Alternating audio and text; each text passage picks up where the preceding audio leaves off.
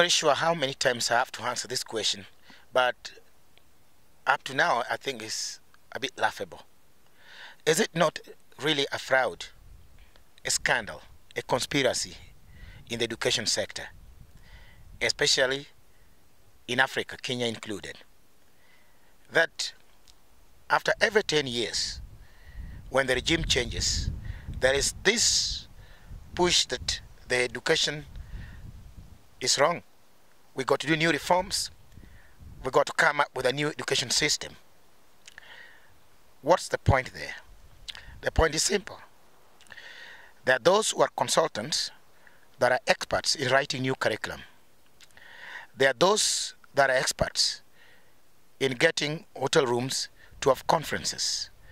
There are those that are good in going to overseas countries to see what the Americans are doing, what the Koreans are doing, what the Britons are doing. They're doing benchmarking. My foot.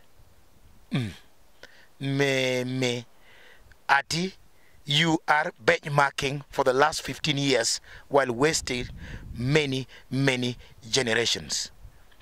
What is it that is in education that we don't understand? Everybody knows that in the beginning, God planted in you your unique talent.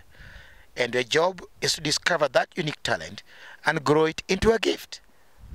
So, why are we missing the point and pretending that we can be able to manipulate somebody's intelligence through just classrooms, through curriculum, and get the decided people? Not that it is bad, but the more we see the youth out there on the streets that are holding those papers, don't have jobs, don't have connections with the real world, it tells us volumes of things about what you've been doing. That you've been cashing in the ignorance of the large population. That you go to benchmark and you come back, but you only manage to take your children to learn there, and you leave the masses telling them you're fixing the education system. I think that is a scandal, and it is a fraud to the larger part of that population.